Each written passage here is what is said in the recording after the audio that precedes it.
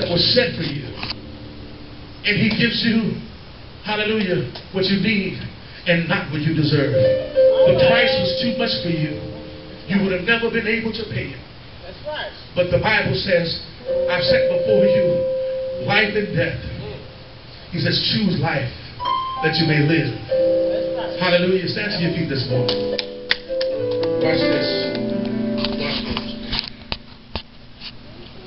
Nothing just happens.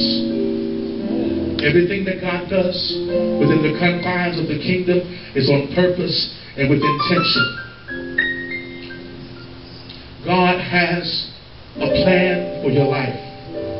First, you must confess and admit, Lord, I'm nothing without you. I'm a sinner and I need a Savior. God, you're the only one who can make me right. And the minute you acknowledge that, He's ready to do some work in you.